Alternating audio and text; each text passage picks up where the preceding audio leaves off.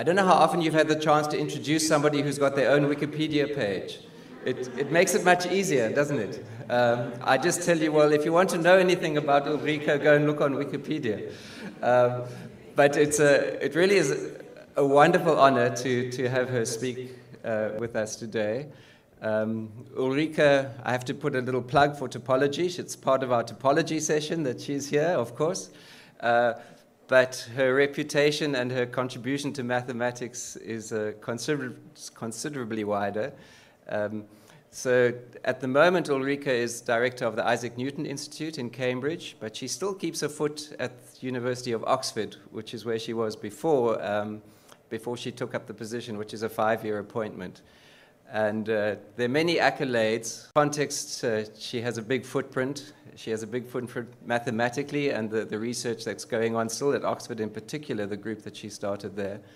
And if you look at her prizes, there are many, but we should perhaps mention in particular, if you were here yesterday for Neil's talk, he mentioned Emmy Noether. That's one of the prizes on the list, that Ulrike was the Emmy Noether lecturer for the German Mathematical Society a few years back. So I'm not going to go through all the lists. She's a humble person, and she's here to share something about her insight into topology and the shape of data. And as I said, Ulrike, it's a wonderful privilege to have you. So thank you so much for giving your time and for sharing your mathematics with us today. Thank you.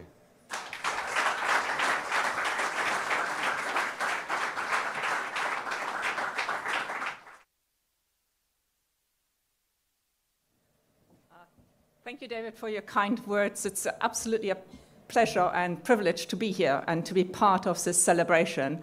And I think, a celebration it really is, and we should celebrate really mathematics and indeed this anniversary. So David just mentioned that I'm also an IMU vice president, sorry, and I'd just like to share actually a message from the IMU. I just had email conversations with the president, Hiraku Nikayama, and also the secretary, Christoph Sorger, and would like to send our great congratulations to AIMS here in South Africa, and also AIMS more broadly in Africa.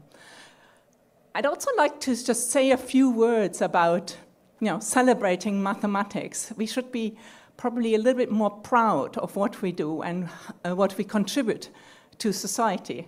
I mean, Wigner, the famous physicist, and I think Neil might have mentioned him already, he once said, he talked about the unreasonable effectiveness of mathematics when he received his Nobel Prize about 60 years ago. And it's not just in physics where mathematics is just unreasonably effective. Think about cryptography. Even a field that Hardy, famous number theorist in England, he once wrote an apology for mathematicians, thinking, I'm such a pure mathematician, my work will never be used, but I still like to defend myself. But actually his work in particular has been used, of course, in, say, cryptography, and we use it every day. Each credit card transaction is actually using his work in a way. That's not something about mathematics that is so global, and I guess abstractness makes it so useful. I just want to mention a more modern example. A colleague of mine in Oxford, he was sponsored by Hoover, the vacuum company, and did some analysis there, how to do filters most appropriately and effectively.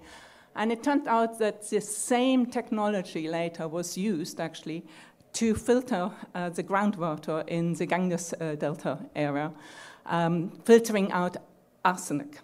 And, of course, that immediately affected hundreds of thousands of people in one go, and probably saved thousands of lives as well. So I'm going to go and talk a little bit later about data science. That's, of course, another area where, as mathematicians, we have to put our word in. Data science is a completely new science. Of course, it's based on statistics, and all sorts of other scientists have to work, and we have to work together with them. However, some of the crucial, basic ideas we have to expect have to come from mathematics, really. Just think about how computer science was founded. The basic ideas, the people who were really, truly involved at the beginning were mathematicians. One example is Alan Turing, founder, probably one of the first people to ever build a computer. So I think we have also an obligation there to do our best. So in that sense, I think at the same time as we look back, how mathematics has been very helpful, I think we have to look forward. And in England in particular, there's so much of I wouldn't say a hype, it's just a realization, really. This is the area of mathematics, and there's a report that came out a few years ago called The Era of Mathematics, thinking that basically every scientific and also social sciences, they all are now using, whether it's through data science or through other methods, mathematics, and it's a foundational and rigorous way of thinking, if you like, that is, and the abstraction that comes, that is absolutely foundational to all of that. Indeed, there was a report, it's now a little bit outdated, well, a little bit dated, I should say, outdated probably not, it's probably only increased, but there was a report by the consultancy firm Deloitte, also based on UK data. But in 2013, they realized, or they wrote this report and found that the impact on the UK economy of mathematics is more than 10%. That's the estimate. This is huge, right? So mathematics really being at the basic of the economic, but also the scientific driving. And look at China. And since I'm still on the IMU page here, the IMU has two things it does, I think that are really relevant maybe today. One is, and I come to it in a moment, the CDC, which is a Commission for a Developing Country. The other one is, you probably know it from there most, is the ICM. Every 4 years there's a big congress. And in 2002, there was a congress in China. And the then president, Jiang Zemin, actually said, we are going to double the funding for mathematics. And I think that was a great investment. Just look where China is now, 20 years later. So I think there's a lot that we can contribute to society, and I think this institute in particular is really geared to do that. So let me just move on now, because I also want to give my own congratulations from the institute, from one institute to another. So many congratulations on the 20-year anniversary. And my last advertising slide is the few new opportunities which we hope you help us to realize that we get the right, a lot of people to take part and advantage of these. One is the IMU Simons Research Fellowship Program. They're both brand new. They have only been announced earlier this month.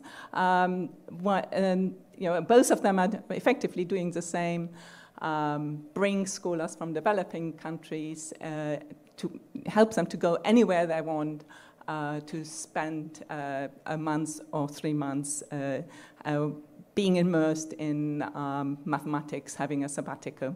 And of course, the INI, we run research programs that are often half a year long, thematic, and we'd love you to come and spend some time with us on a thematic theme that is relevant to you. So, now to my topological data analysis. I sort of already gave a little bit my motivation.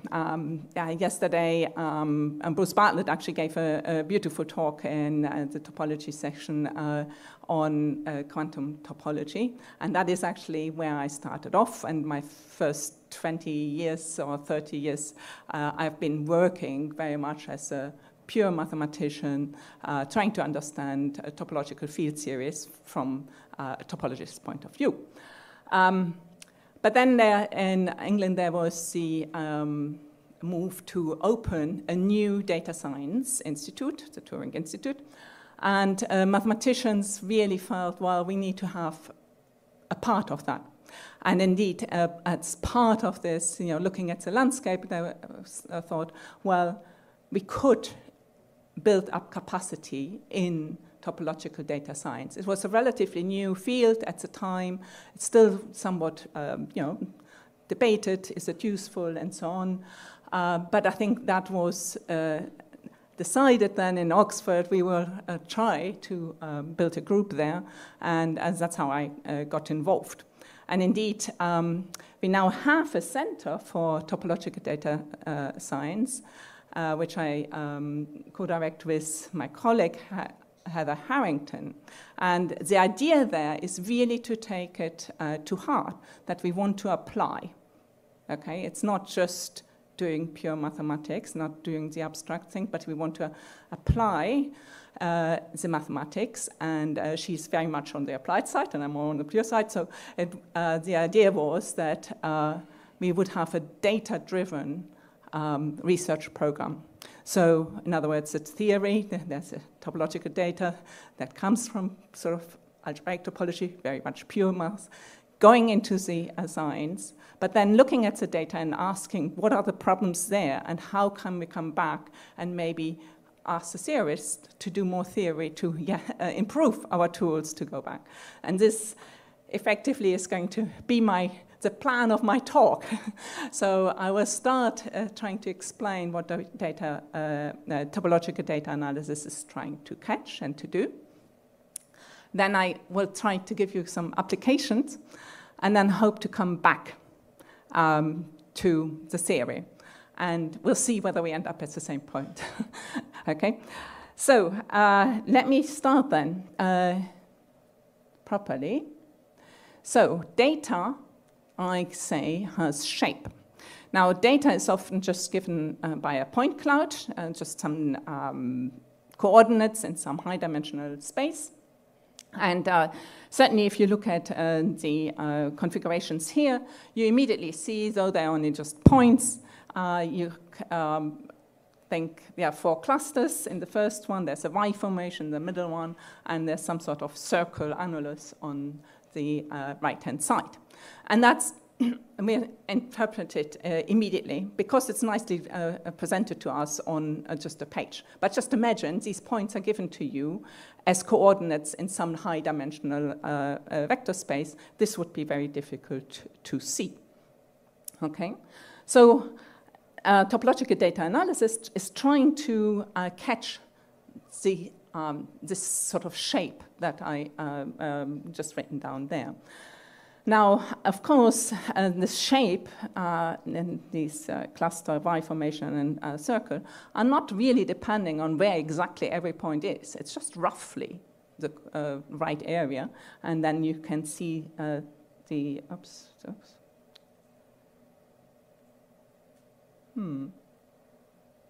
right, the Y formation. Sorry, I have to be careful here.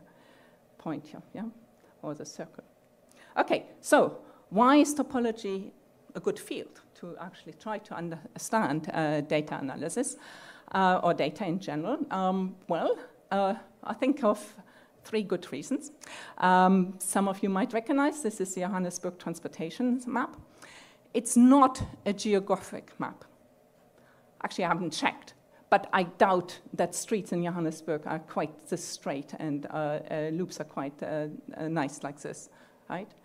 This is a topological map. We make it easier for us to understand the geography of the transport system and navigate it by simplifying, by making things straight. And the most important thing that we keep is where do these lines meet? Where can I get from one transportation method to another, right? That's the connection points. That is the important bit. That we have a loop maybe here is the important bit. So effectively, by suppressing some of the detailed data, we actually learn something. We understand something. Another thing is, often graph theory is interesting. You have 2 points and you have a relation between them, put an edge in between them. However, sometimes you want to catch higher dimensional, more complicated relations. And as this is just to say here, you have a torus, and it's not just simply a graph relation. There's a hole inside this torus, and that is a 2-dimensional phenomena that we would like to catch. Similar here, Bruce actually had the same picture in his talk. There are Borromean rings, right? Any 2 rings, think the third one away, are not connected, are not linked, but the 3 of them are related. And so that's something that topology can again catch.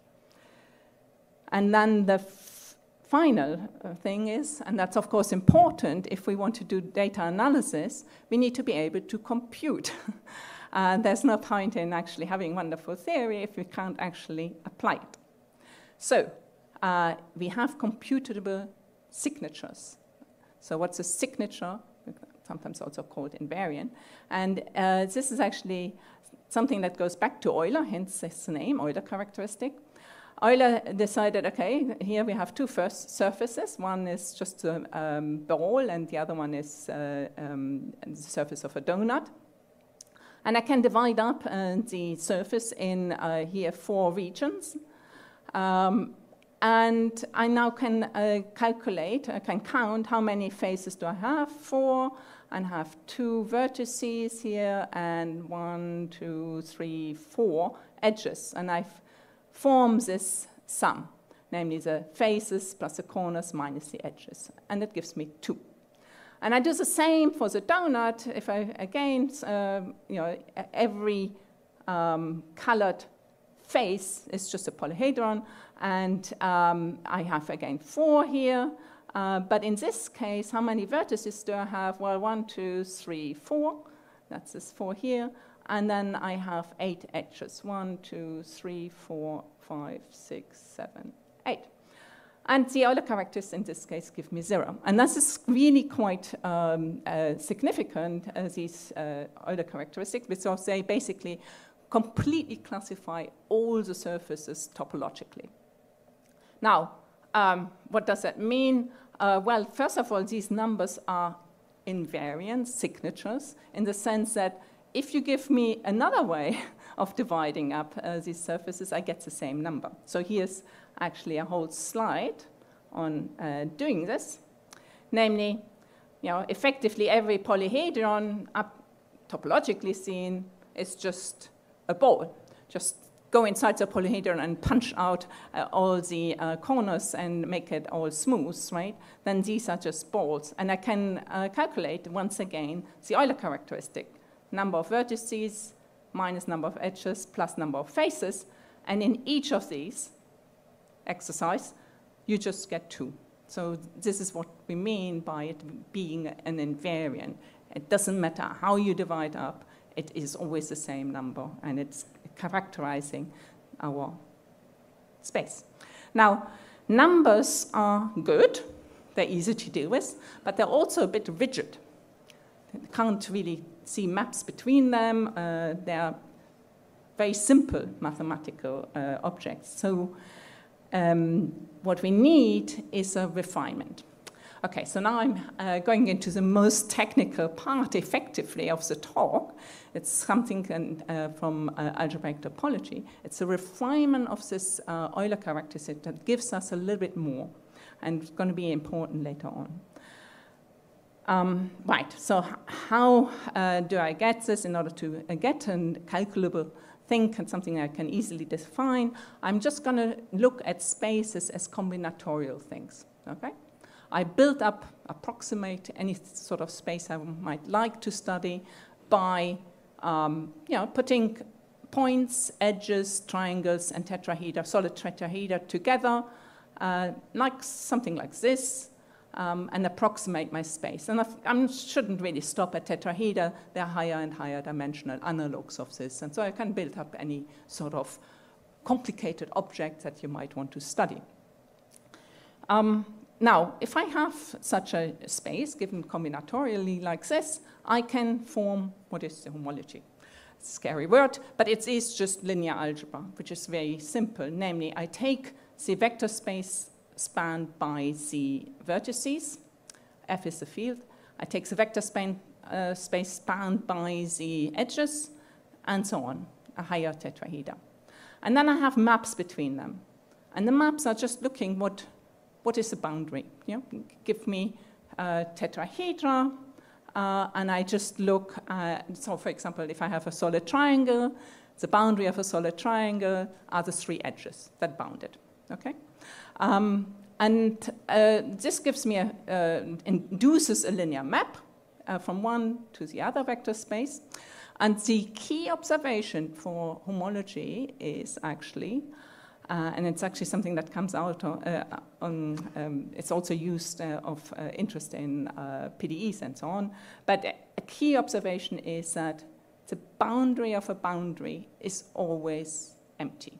And so the consecutive application of these maps is always going to be the zero map.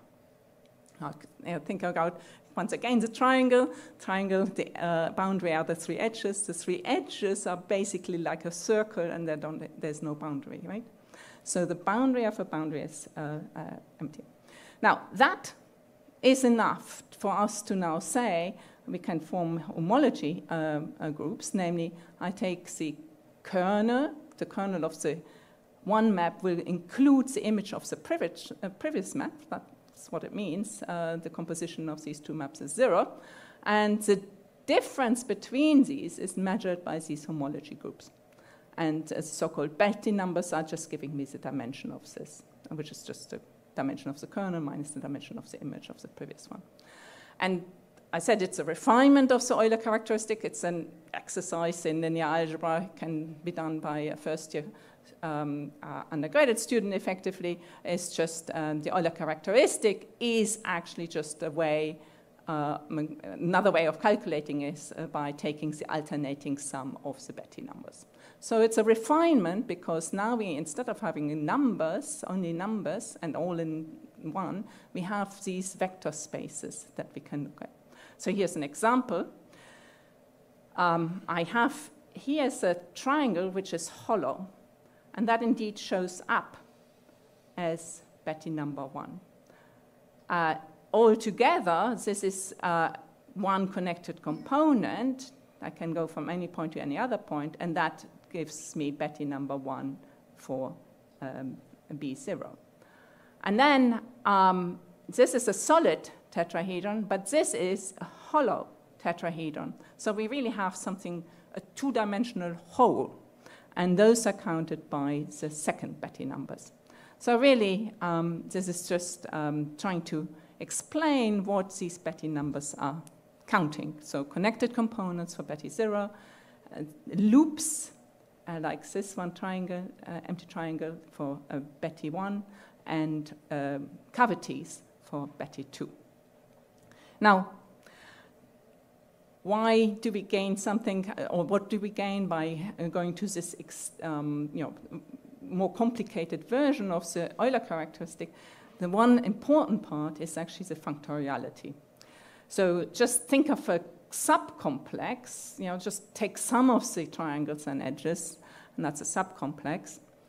And if we then take the homology, the N's homology of the subcomplex, there's a natural map into the N's homology of the whole complex, just because, going back one step, for the subcomplex, they're just subvector spaces and the boundaries are compatible.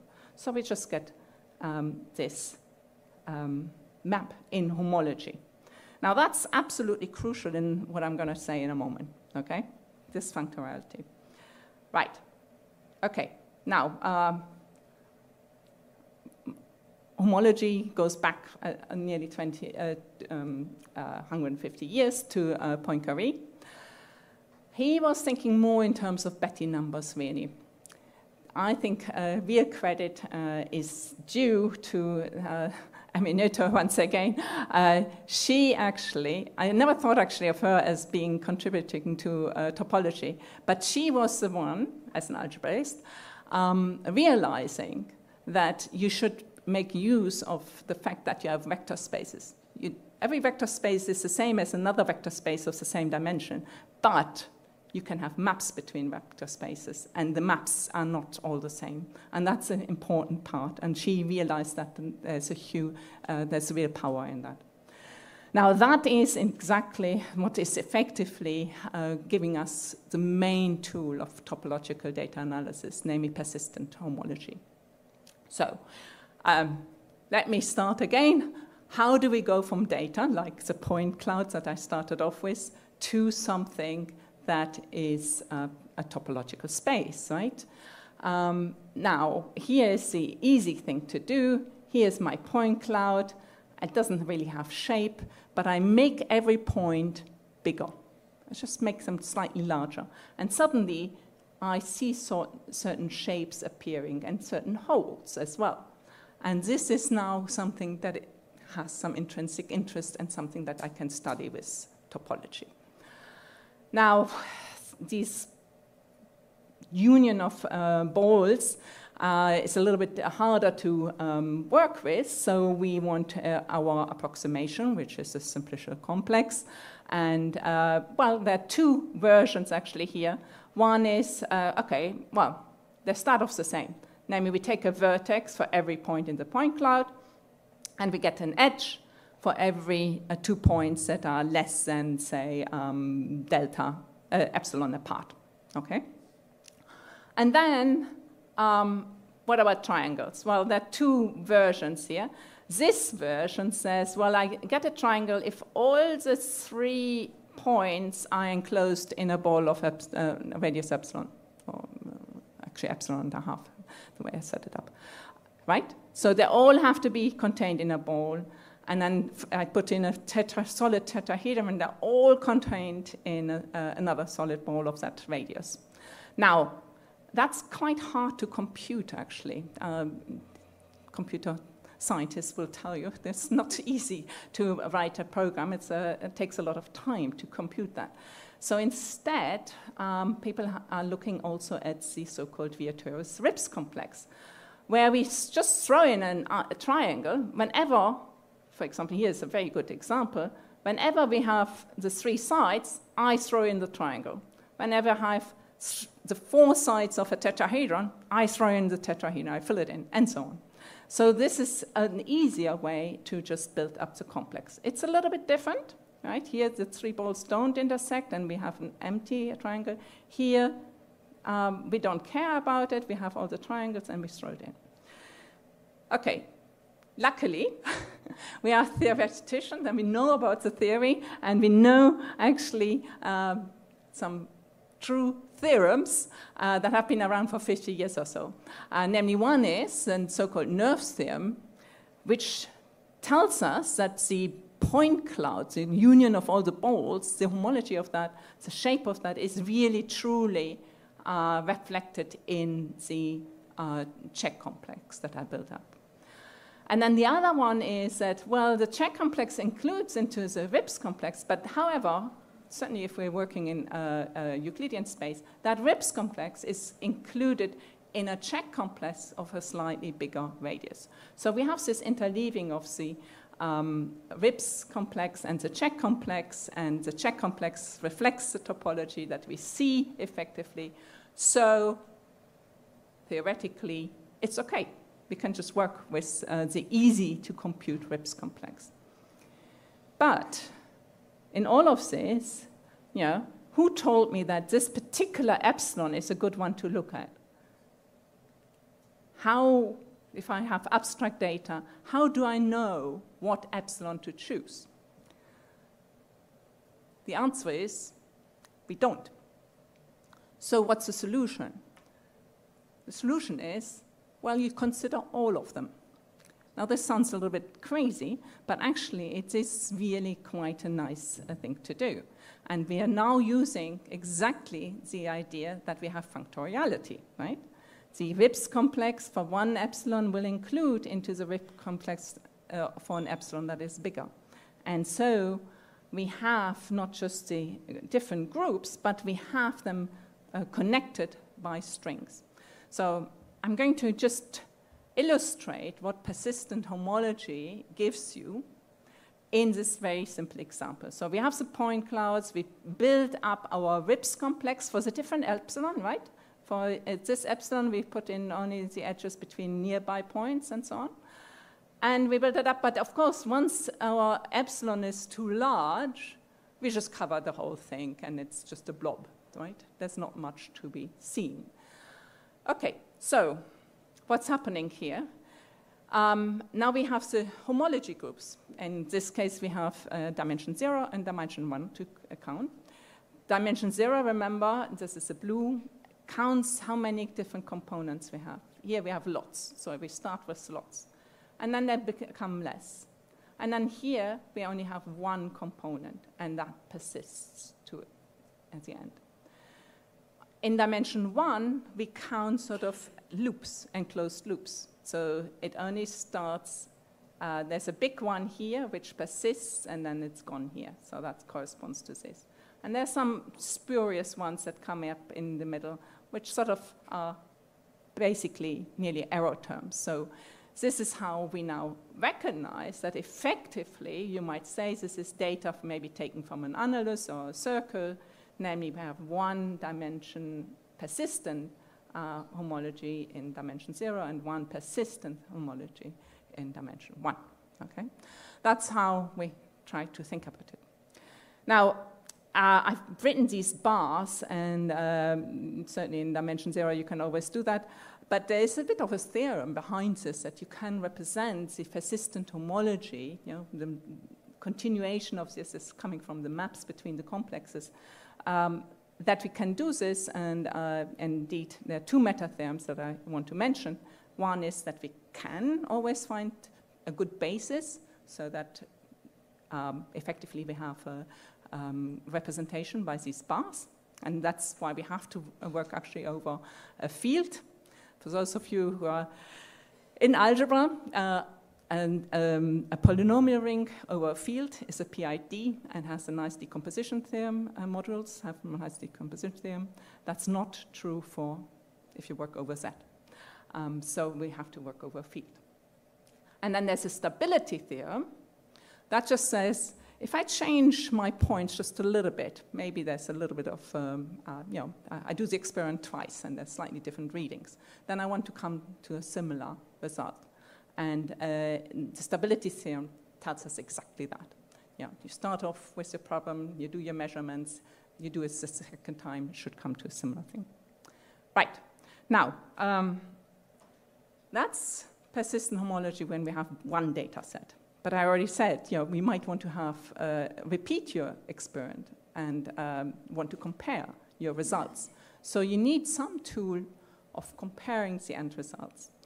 And one buzzword here is vectorization of our barcode.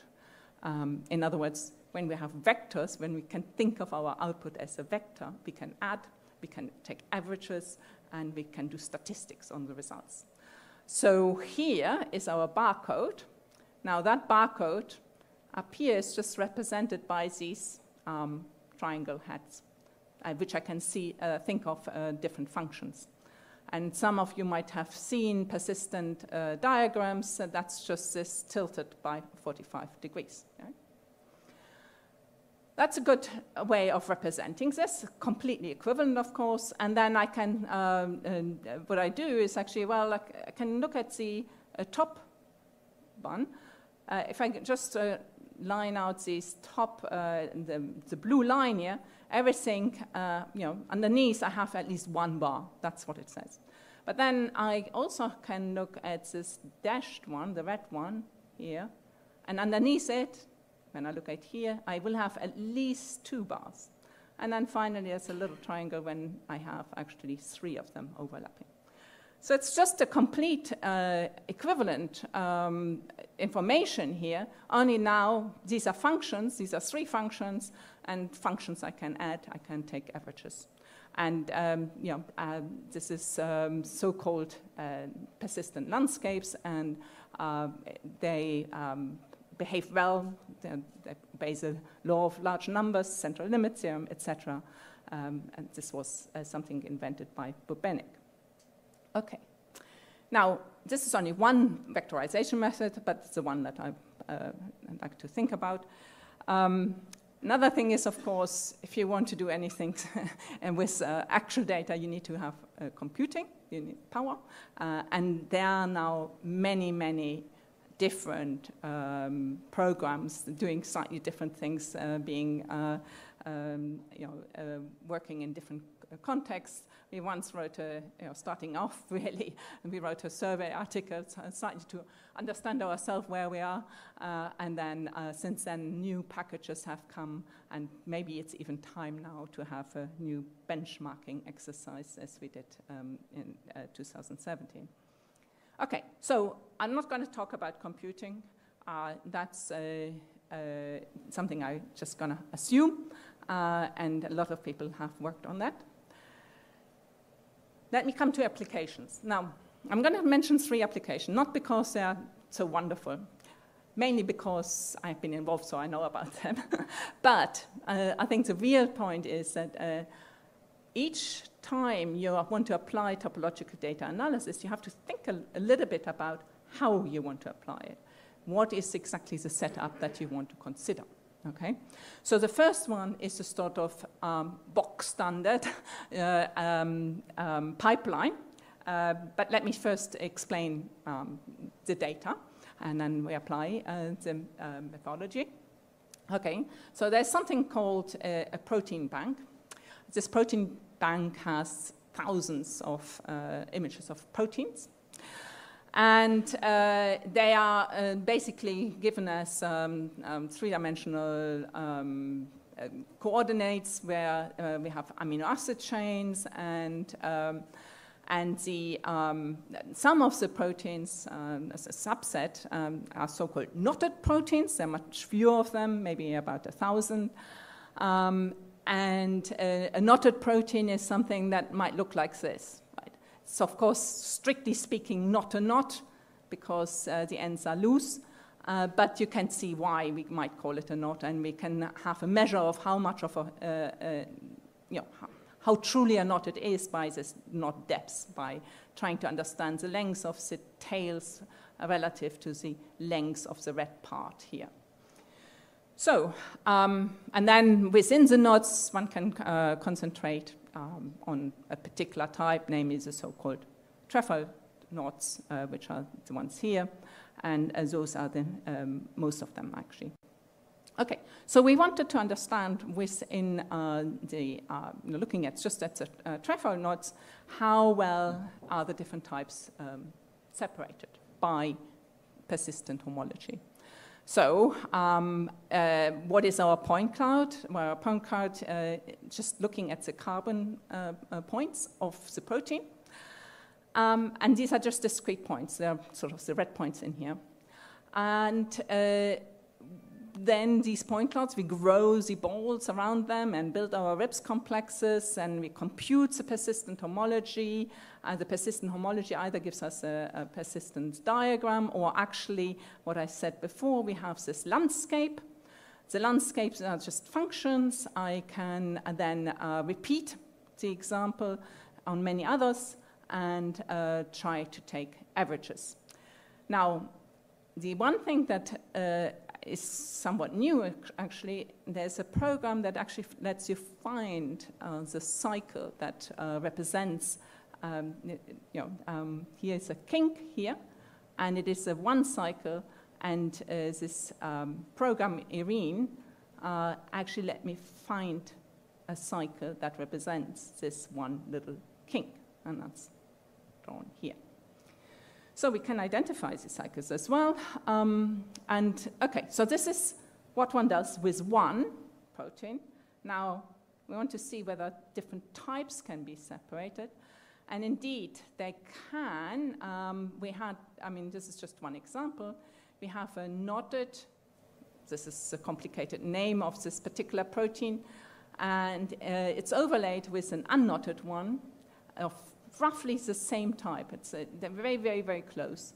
However, there's one difference, namely in the knotted one, we have this little kink, and we can see that actually in the protein, in the overlay, and it's exactly the point where the two crossings differ, making one knotted and unknotted.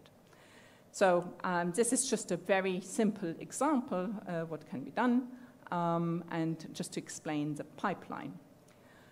Now, another example where one had to think a little bit out of the box was an analysis of blood vessels in a tumor. Okay? So here you have a tumor, here are the blood vessels, and we mark some points on it. All right, in a tumor, what do you expect? Well, the blood vessels are not grown so straight. There might be tortoise. That might even have cycles. The blood might circulate in itself rather than just have veins and arteries, one-way system. And so then, in order to catch that, what we did is we just take a point in the middle and grow a ball from that, and just look at the blood vessel system that's intersecting with this ball. So here is a bit more, and you would just grow that ball. And then just look at H0 and H1, and H0 and H1. And indeed, again, with statistical analysis, you can see a difference between, healthy tissue and tumor. And so that helps one understand, in principle, can be used in medical analysis. So the point I wanted to make here is that it's a sort of a different way of finding a filtration of our whole system. Okay, that's what's happening here. Namely, we build our whole blood vessels by just intersecting it with bigger and bigger balls. All right. Now, my final example, also from medical data, is a study of immune cells in tumors. Now, this is a very busy slide. I probably won't explain all of the details in the interest of time.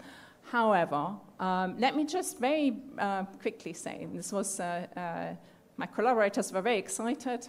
Some were actually medics. They had this wonderful head neck tumor data.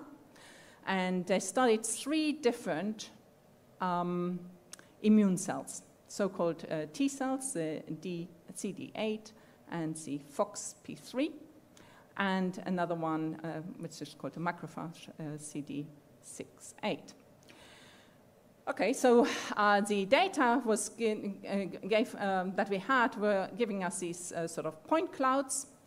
And you could try to straight away apply your standard methodology, grow balls around the points, and try to understand the homology. But if you look at these point clouds, it's quite tricky. Somehow you feel there's a big hole here that you should be detecting. However, these points in the middle are really messing up our analysis, because you also grow a ball around those, and suddenly things are filled in very quickly. Similar here, these points are going to mess up. So the idea then is, well, you see, these are very isolated points. So if we could just say, well, we only want to consider those points, work with those points which have a certain density around them, right? Then we can ignore the ones that are messing up our analysis. Okay, and that works. Just ignore the ones that are sort of singletons and work with the rest. And then you see the shapes very clearly.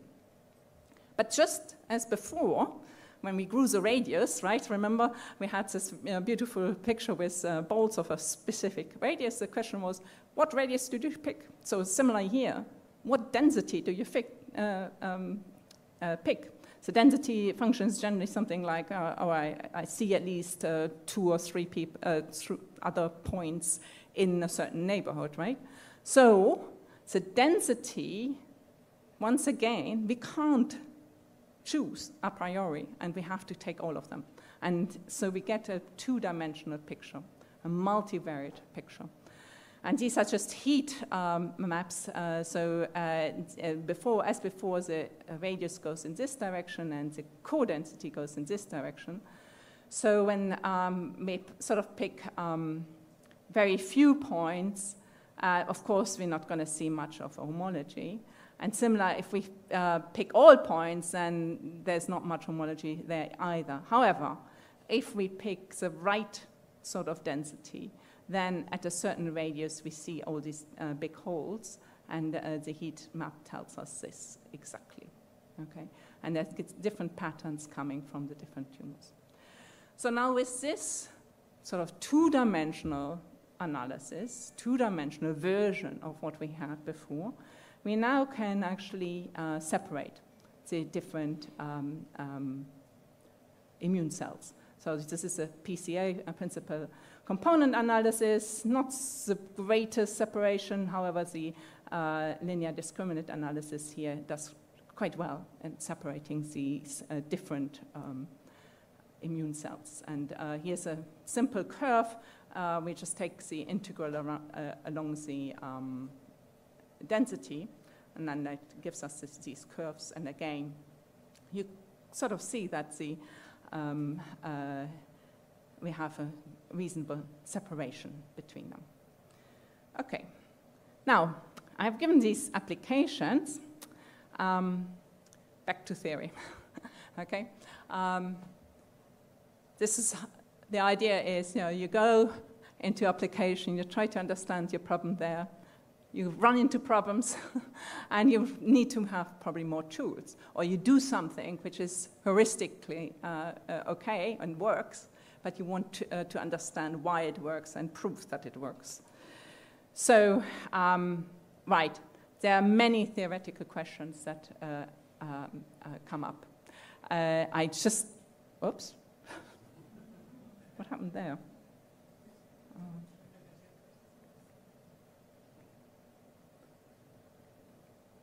I don't think I can. There we are. Yeah.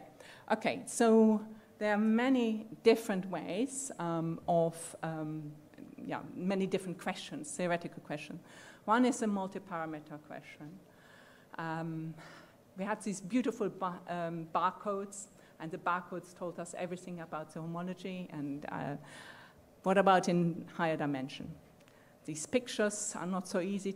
They're actually not completely, defining the multi-persistence. That's one big question, and has been a big question, and still is a big research area. And I will say a little bit more in a moment. Another one is, you have a point cloud, some random point cloud. You get it, you analyze it, and you get some homology. Okay. There's a study, for example, of the brain synapses in your brain, and they made that into a simplicial complex, did some analysis, and they found some homology. I forgot exactly the number, but in dimension something like 100 or something, 100 and something. Yeah? What does that mean? Is this what we should expect? How can we interpret it? So there is actually something called random topology, which has become more and more important, actually, for in the context of topological data analysis, where you study a point cloud and you just ask yourself, what is the expectation that I should see homology? This is actually something that has been studied for graphs quite a bit already. Random graph is well known. When do you expect, for example, to see graphs to be connected? When do you expect them to have many components and so on?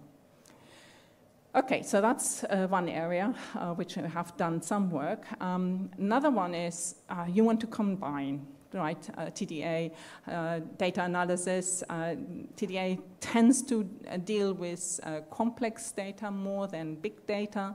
However, you might want to do something like machine learning, right? You want to combine all the tools that theorists have.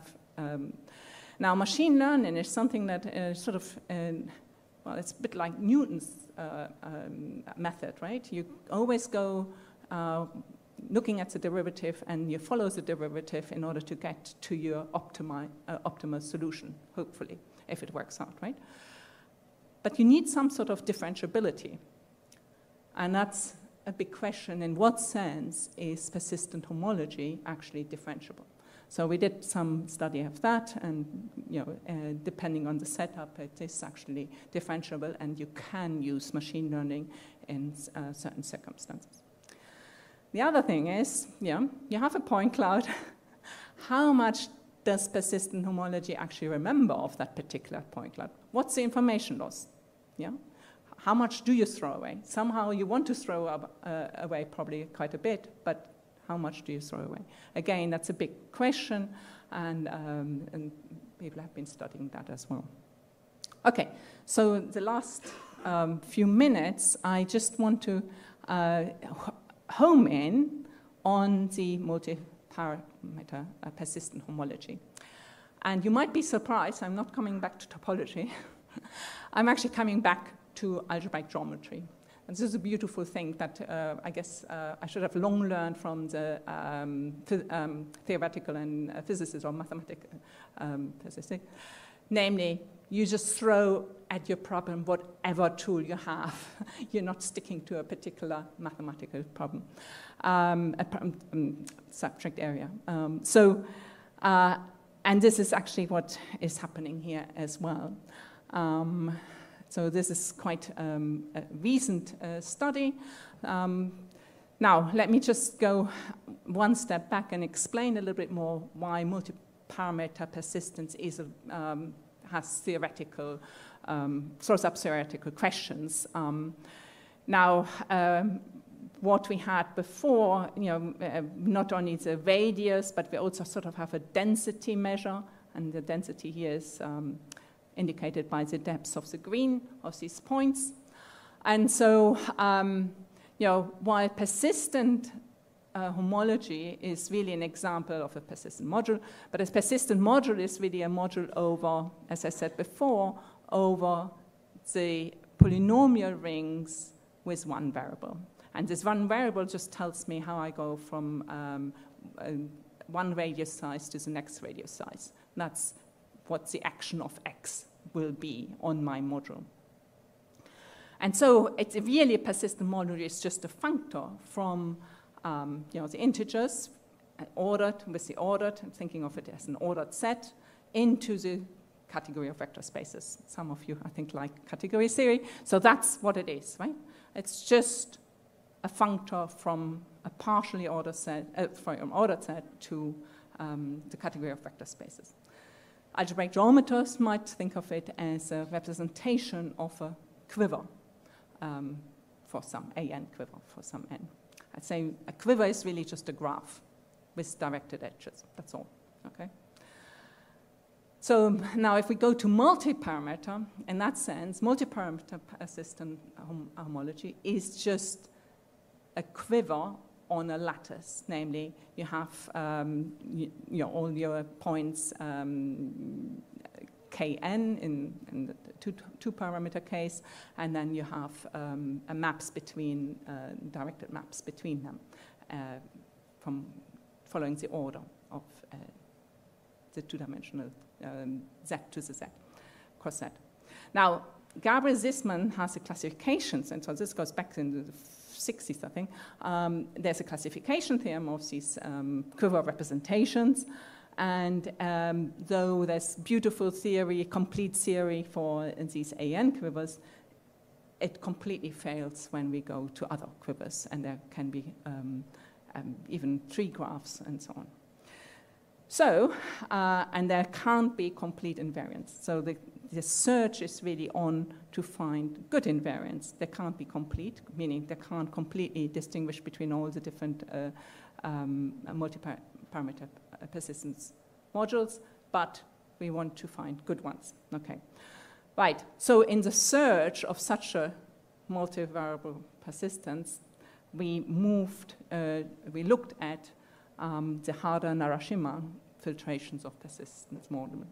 So this is something that goes back also to the 60s, 70s, was done first for vector bundles on Riemann surfaces.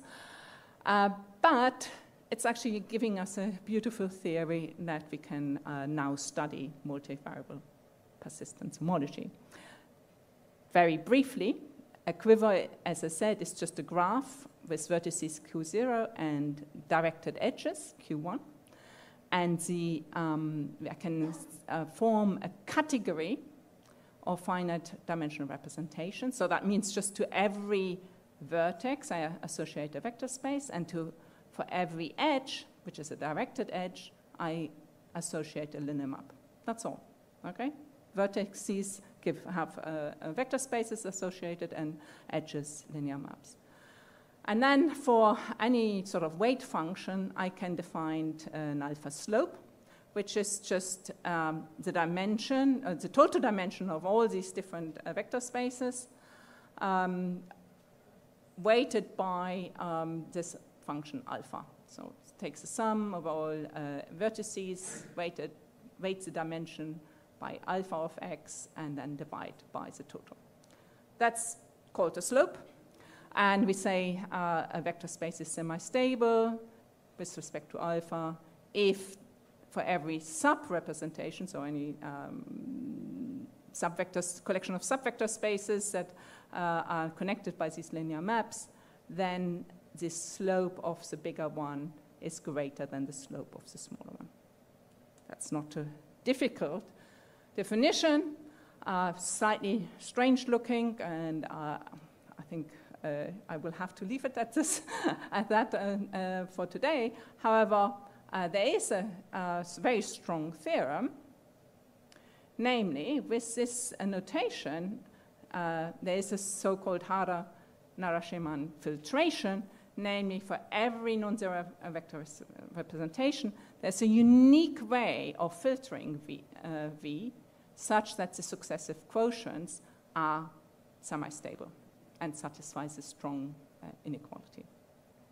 So, because it's unique, that means for every alpha we think of, we have something which is an invariant, namely this tuple, which just assigns dimensions of these successive quotients in this unique way of filtering V, which is our multi-persistent module. So this gives us a huge wealth of potentially interesting invariants. And let me just finish by the next slide, namely, if I just take alpha, remember alpha is just a function on the vertices. I just take the most simple one, namely the delta function. At x, it tells me it's 1, and otherwise it's 0. So the slope is just taking the dimension of the vector space at x relative to the sum of all the dimensions at every other vertex. And then if I take the collection of these corresponding invariants, call it a skyscraper invariant, it is stronger than the one big, the first invariant that was thought of by Carlson and Morodian, namely the so-called rank invariant. Now, the rank invariant literally just says, okay, I'm starting at x and I'm going to go to y. What is the rank of the image of my module going anyway from x to y? And so this is giving us a minimal strength of the simplest invariant you might possibly think of in this context.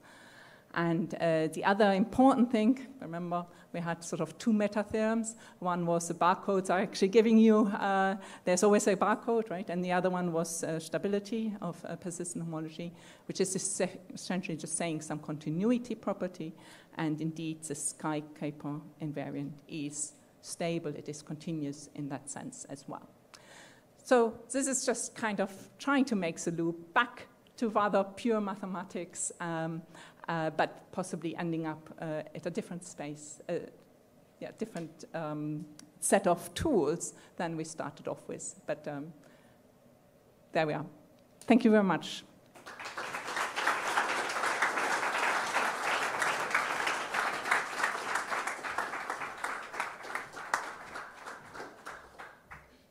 Thank you, Ulrike. We've got time for some questions. If you want to interrogate, understand more deeply, please put your hand up. And I encourage the students, don't feel because you're a student you have to be quiet. There's some roving mics as well, so put your hand up if you've got a question to ask.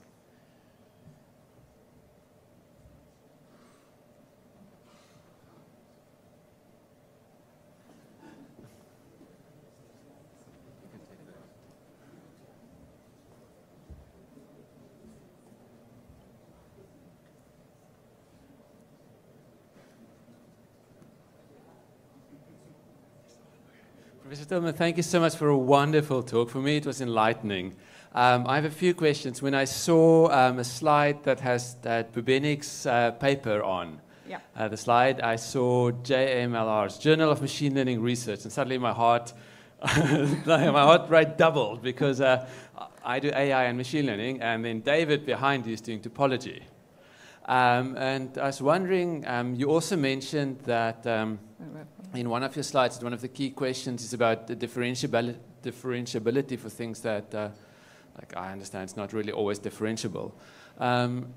What would your advice be to a center that has a research track in topology and topological data analysis and the research track in machine learning and AI? What would the three big questions be that you would hope a center with this combination would try to address, if you have any wish lists?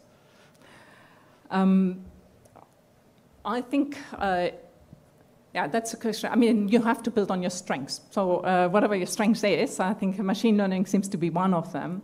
I think combining machine learning and TDA has still huge potential and hasn't really been explored enough. And indeed, there is sort of a continuation of effectively of the center, which is now looking and trying to do that.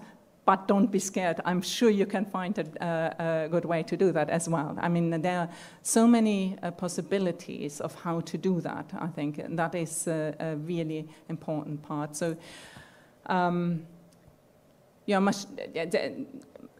machine learning, you look at the loss function, you like to minimize the loss function. The loss function is depending on your persistent homology, and you try to go via the derivative. Now, there are problems with that because the differentiability is not sort of global. You have to be careful not to end up in certain spaces, substrata, where you can't get out again. Or maybe that is okay. Maybe you want to use that. I don't know. So there are different possibilities there, certainly. Our methodology, our theorem sort of has already been used by some of the students to try to understand, have a classification of certain graphs, making use of persistent homology and trying to employ machine learning. Now, they did maybe not hugely better than some other methodologies, but they certainly came close, and that was the sort of the simplest thing and the first thing to come to mind. So there are probably loads of application area. And the other thing is, I think Gillian did a wonderful job this morning in showing also some other real applications, and it's the data that might be of interest maybe here in South Africa. Gillian looked at data she got from New Mexico, it was, right? Sorry? Mexico? Arizona, okay, close. And just looking at how certain ground fields had bumps which were man-made, and just detecting it from air photographs, I believe. Or and the other project she mentioned was looking at lakes effectively in the Antarctic. Was it Antarctic? Yes. Arctic, okay, I got it wrong again. So, those things are, if you have data, then the question is, what can you do with the data, and how can you use the methodologies most effectively? And there's just so many creativity, and I think anybody who has, who is inventive and creative can have a huge contribution here.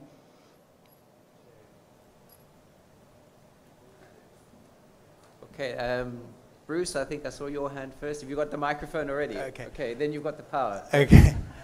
That cool stuff at the end with quivers and all that, has that been applied to some, I mean, does it actually can you actually do that in practice for some data? Good question. Yeah. And always, it's brand new effectively.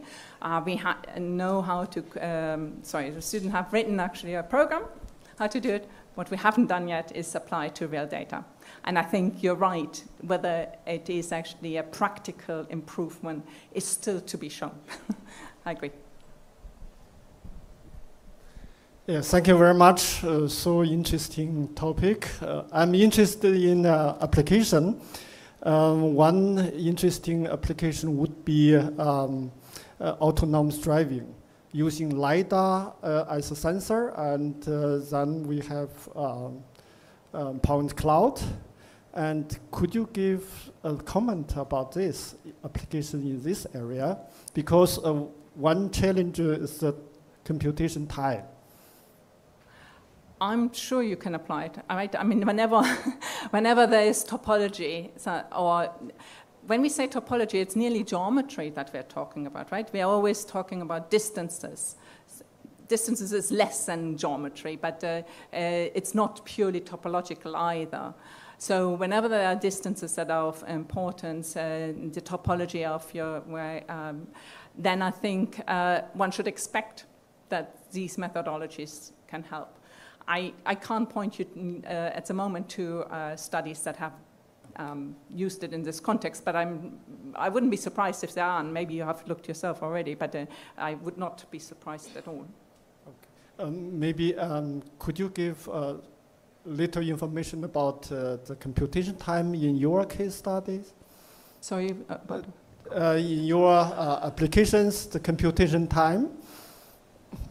Now you're talking, do I know of computation time? So the computation time was a very important thing we looked at when we did our benchmarking exercise, the survey paper, and indeed, listing very precisely this many nodes, how much computing time, how much space time, etc. I can't give you the data at the moment for the specific applications here. Okay. I'm not even sure we caught that. Thank you very much. Morten had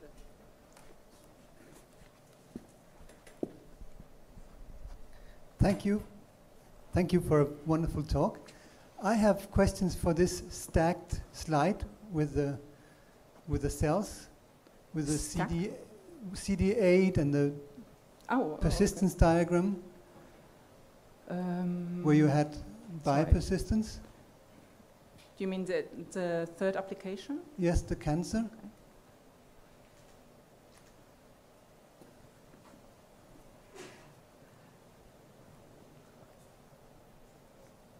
This one, yes. So it's one slide, but I have at least two questions. So the first question is that the input data, you have drawn some point clouds in R2. Is this because it's data from a microscope, or is it something else? Yeah, I mean, they're basically sort of one cellar, very thin layers cuts through neck and head and neck tumors, and this is data extracted from these photographs. So we have to get this point cloud from there. Yes, and the next question is the persistence images. So now you have two dimensions. You have radius and density. Yeah. And how are we supposed to read this? Is it the dimension of the vector space at each point, or what is it that you are drawing here? It's a bit yeah, so if you fix, maybe that's the easiest, if you fix a particular density, right, then this is a heat map, and it tells you the height of the peaks. So indeed, these I think are all pictures of lambda 1.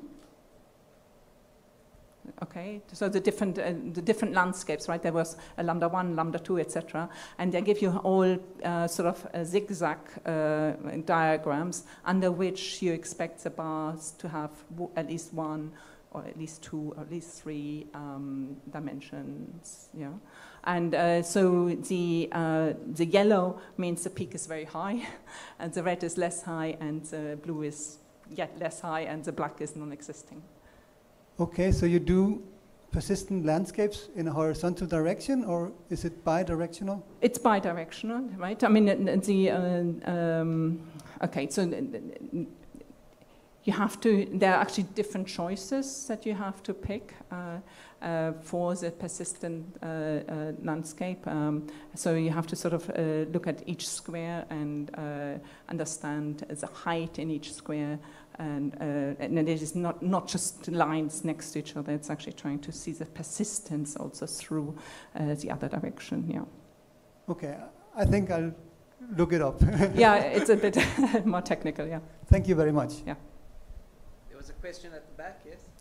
Yeah, thank you for the beautiful talk. So I'm also interested in the cancer immune field, actually. So, and I'm running a group developing mathematical models in this field. And we also get multiplex histology data, yeah, of that kind, and do some analysis. But the real challenge is for us to bridge the mathematical models with that multidimensional data. So I'm wondering, yeah, how do you think of this? Can these methods be used, you know, directly in the context of mathematical modeling or model annotation? Let's say can for example, can we combine PDE with PDE models and directly derive the persistent homology and compare this to data statistically or something like that?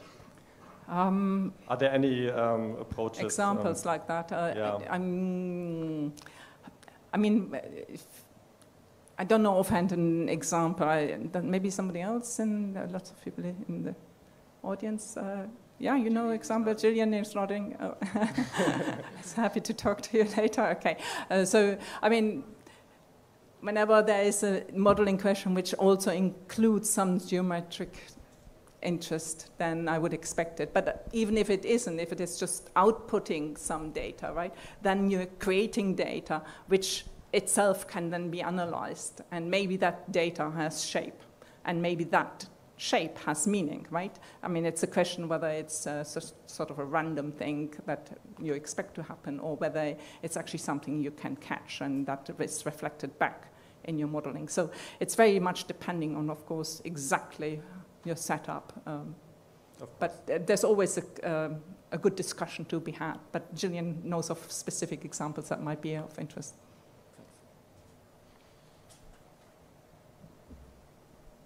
Zero. Thank you very much once again for a beautiful talk. I would like to take you back to the beginning of your talk when you spoke of the importance of mathematics. And it's indeed fascinating, this new application of very abstract mathematics that has come through topological data analysis. Could you maybe tell us a bit of a story of how it was born? Whether it was an accident that this link was discovered, or whether it was an intention to find applications for this specific topic, and maybe make a comment in general on how do we go about finding new applications of very theoretical mathematics that we have currently? Good questions. So the real origin of persistent homology is slightly, can I say, debated. Indeed, turns out that pure mathematicians have thought about persistent homology as well, possibly in the early 90s already, especially people who are interested in symplectic homology. And indeed, they have now imported back some of the advances of persistent homology. I mean, it wasn't known as persistent homology, but symplectic topologist geometers are now interested again in persistent homology and the theorems and the way of thinking about it, and have transported it back to, if you like, pure mathematics, which I think is quite an interesting development in itself. The origin sort of topological data analysis per se, I think I'm, in particular, Edelsbrunner was very interested in that. What were they interested in? I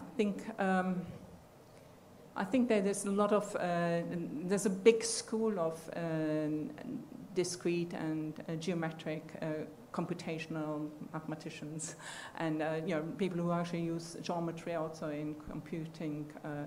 I think that's where his main interest came from, and then people like Gunnar Carlson and various other people joined, and I think it became a stronger theory because the more pure mathematics got mixed with the more applied orientation.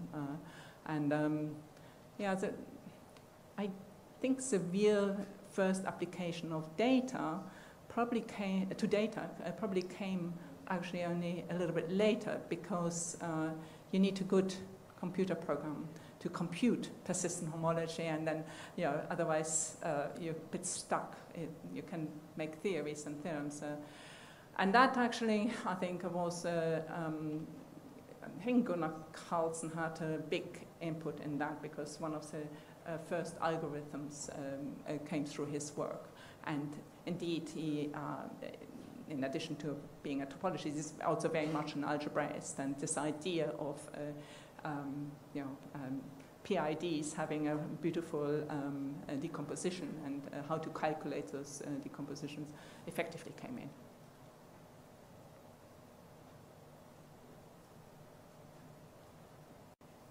Any other questions? Am I allowed to ask a question? Many times when I hear people giving talks on TDA, there's an element of, I don't know if it's humility or insecurity, where you say, we're not sure yet if it's useful, almost. There's an aspect of that. Is that because you just don't want to be too evangelistic for what you're doing, or are there problems that you foresee, or potential difficulties ahead? Good question. Again, I think we are becoming a little bit more boisterous about this. I mean, partially I think there was a hesitation because computing time was difficult. Higher homology is difficult to compute and costly, effectively, roughly cubic in the input data. Because matrix multiplication is tricky. However, I think the methodologies that have been created, and also the computer programs that have been written, and ways of getting around these sort of problems have become very, very strong, so that we do now have a lot of applications. And I think, I still think actually it's not an excuse, it's just maybe a fact at the moment that we shouldn't look at big data, which was maybe the big thing 10 years ago. Everybody wanted to do big data. A lot of data is just complex and intricate, and you need to understand that just as much as you want to understand big data, and you want to automatize it, right? I mean, looking at these pictures, a trained clinician can probably also distinguish between these different immune cells. However, how much time of a trained technicians do you want to use on looking at pictures like that? And rather maybe just apply something that is at least helping them to make an initial guess. And this is, I think, where the strengths of TDA might really lie. All right. You've used up your chance to ask questions. So all that's left is to say thank you again, Ulrike, for your wonderful talk.